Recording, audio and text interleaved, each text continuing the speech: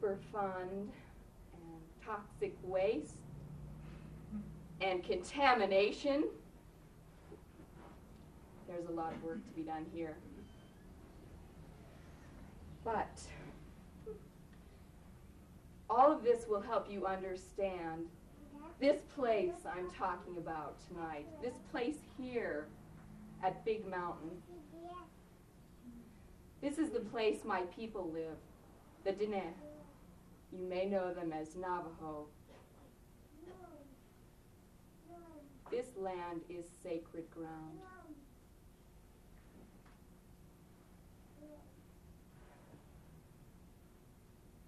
The people raise corn and beans and squash here.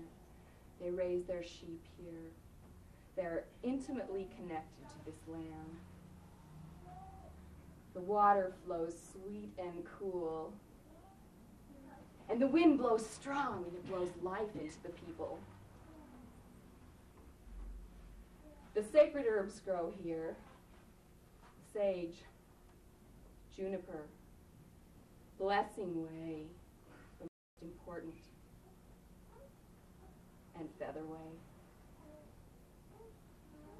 And the herbs are collected in a sacred way, and they are used in the ceremonies of the people near the top of this mountain, Big Mountain. My people in the land are the same.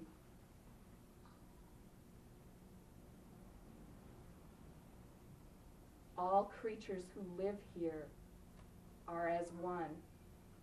The rock nation, the winged ones, the four-leggeds, the things that creep and crawl, all share this land together. All together. But now, I hear tremendous sadness in the voice of my people. When a child is born here, the birth sac is placed in the ground, so that child will always remember their connection to Mother Earth. Listen, listen. I hear one of my daughters praying.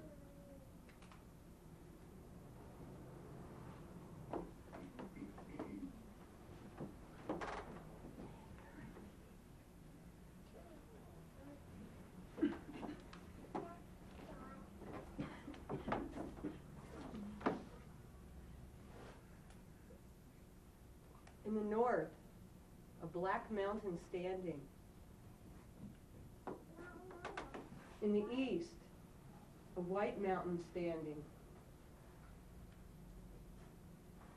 In the south, a blue mountain standing. In the west, a yellow mountain standing. And a god is standing on each mountaintop. In our traditional tongue, there is no word for relocation. To move away means to disappear and to never be seen again. They want us to live the white man's ways, the white man's law. Many of our people do not even speak English. We do not go by the clock. I do not walk around all day looking at my wrist to see what time it is. I just look up at the sun. And I know when it's time to bring the sheep, to haul the water, to bring in the wood. Under this Mother Earth is water, oil, coal, and uranium. They want to throw us out like trash so they can get to the earth.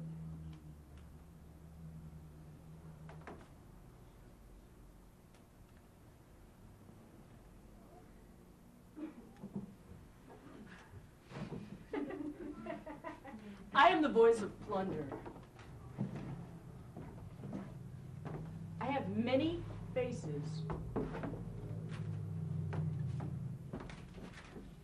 many names. You might know me. You all know me. I'm in your history books. You've all read them. I'm in the news every day. I am Plunder. I have many faces. I have many names.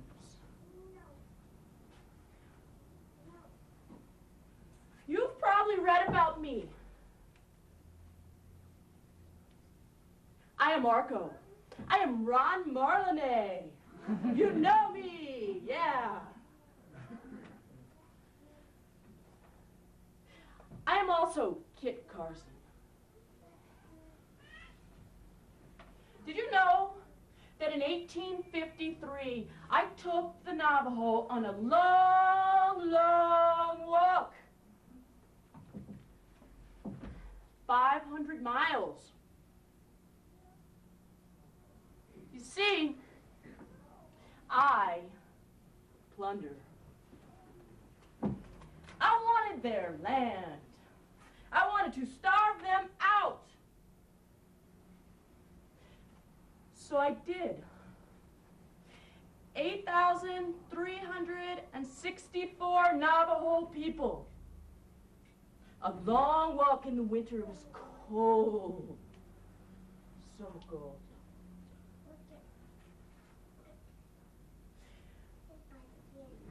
I burned their fruit trees. I starved their livestock because I, Plunder, wanted the land. I am the voice of exploitation. I am the voice of greed. And you know me.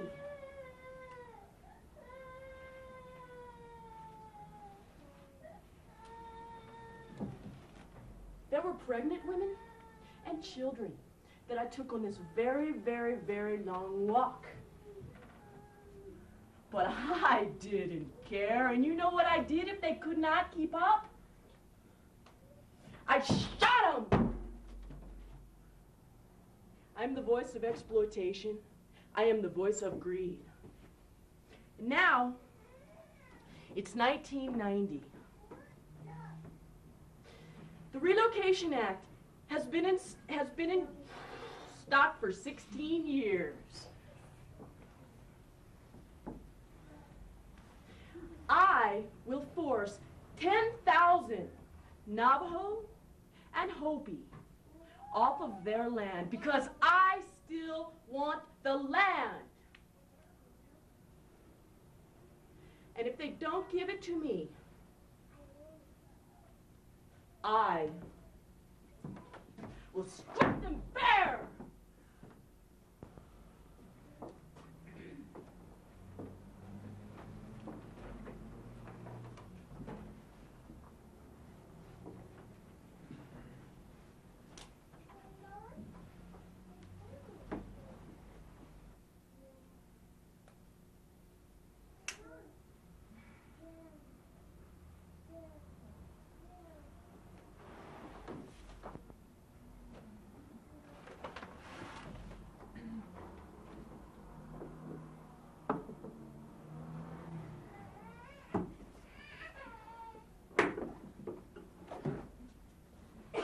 You know me, my daughter, and I know you.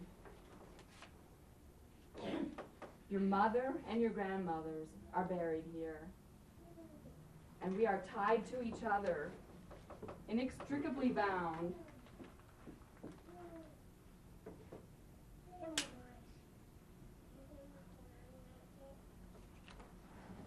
In a promise for a good world.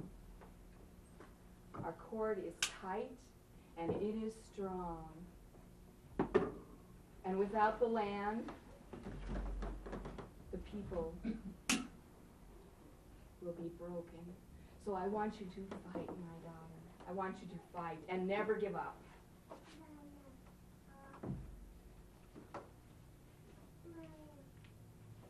On the new lands, we would not be able to do our ceremonies or gather our healing herbs.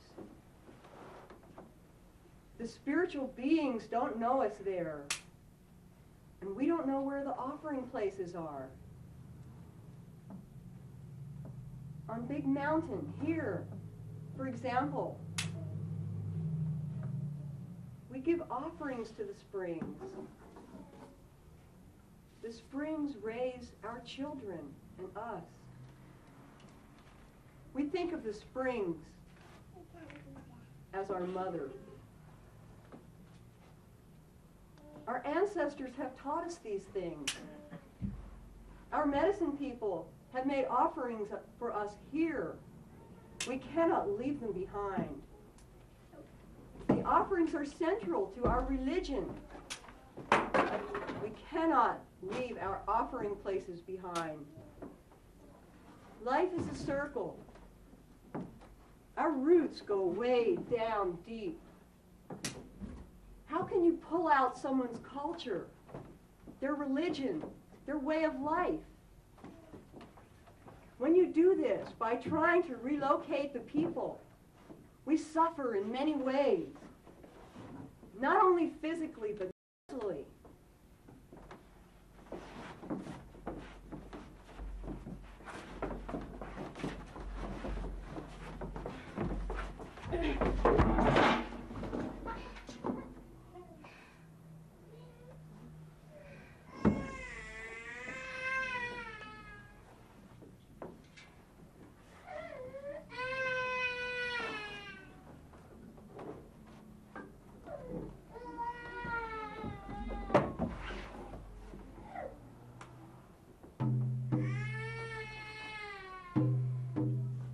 I oppose the fencing.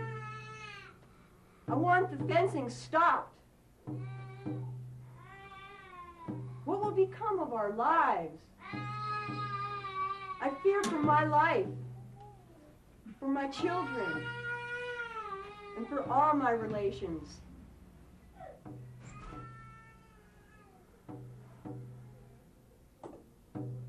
We are bound to this land. We cannot be separated from it. We live within the 4 sacred mountains. Our ancestors have taught us this. Our elected officials, they do not care about our situation. I have even gone to Washington, D.C. The U.S. government is damaging the lives of our Indian people.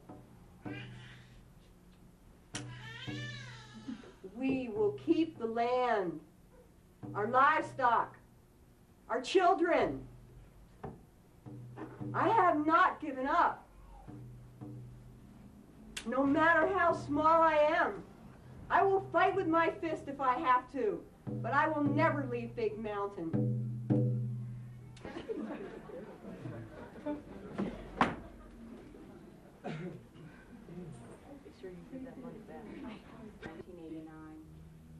Under the pretense of improving rangeland, the BIA is bulldozing sacred burial grounds.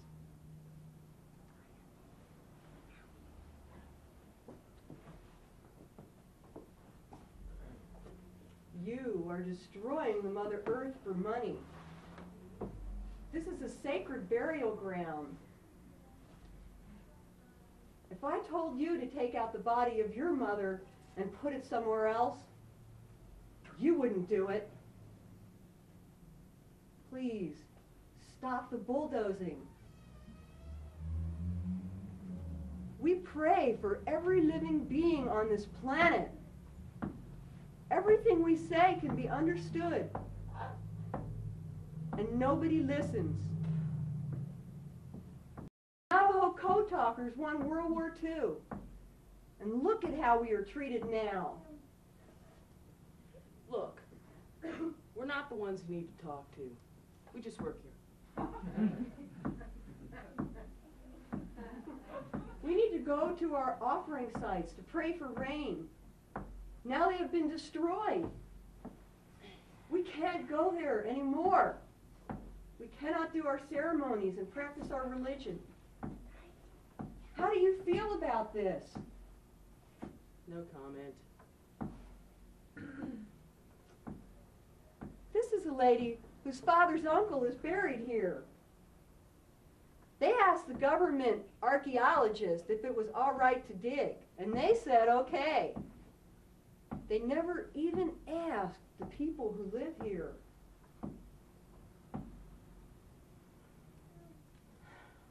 Do you believe in the Mother Earth?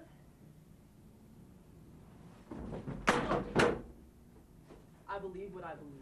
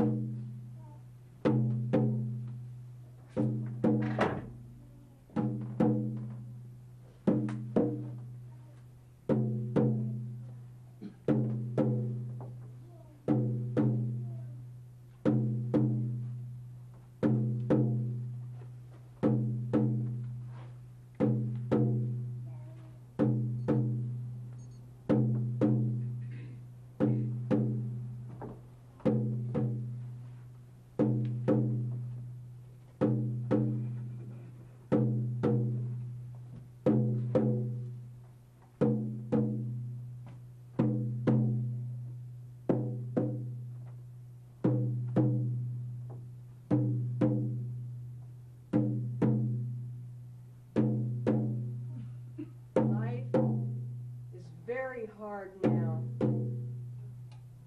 The Mother Earth is having all her guts ripped out for the money.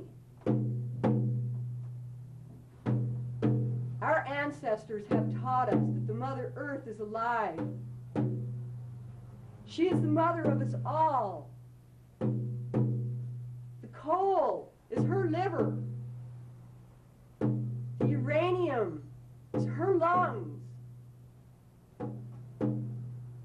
Nobody knows how very, very bad she is hurting now.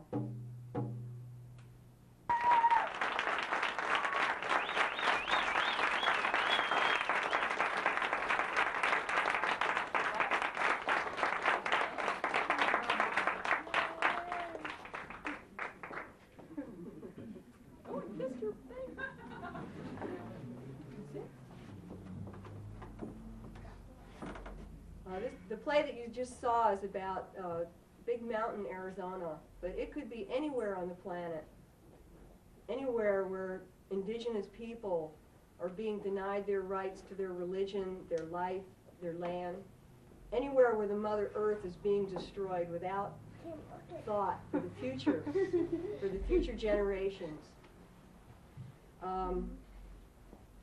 Some of you, I'm sure, have heard about issue, and others of you who might be interested, we would like to spread the word up here. We have some handouts for you, and also just ourselves and the traditional Hopis who are united together against this relocation. There are many, many people from all over the world, from all different walks of life, from all colors, who are doing what they can to help these traditional people stay on their land and to fight the multinational corporations and Public Law 93-531, which was passed by our Congress. One of the wonderful things that are happening now is the Sacred Sundance that happens every July. The Lakota Sioux people have helped bringing their ceremonies and bringing people from all over the world to give strength to the people. And through prayer and ceremony, they are helping in this way. And the people are very religious and very traditional. There's a survival camp of children that's absolutely wonderful, where the children are taught weaving, beading. They're taught a lot of skills. Their language, which is an extremely complicated, difficult language, is taught to them by their elders. It's in the second year of operation this summer. I worked there last summer, and there were people from all colors there helping out and doing a lot of art, pottery, songs, games. It was really wonderful. And anyone who would like to get involved or help out with that, there are always more people that are needed. And you can cook, you can teach, you can help. There's lots of ways. The Veterans for Peace Action Team, I'm sure a lot of you have heard of these folks. They did a huge convoy to Nicaragua about a year and a half ago, and they were stopped at the border, the Mexican border, and they finally did make it through after an incredible amount of hassle. They are now doing an internal, in this country, caravan to Big Mountain, and they will be arriving at Big Mountain June 21st. And anyone who wants to plug in with that, we have addresses on the handout. And also, there is a weaving school where the traditional weavers are all working together in a cooperative to try and continue to do their art and to be bringing in money because the government has taken so much away from them. 90% of their livestock, their homes, and so all these good things are happening, all these positive ways. Your prayers are always needed, your donations. So we'll pass these out. Anybody who would like to take a handout or put a donation in the basket, we'll just start it around here. And thank you very much.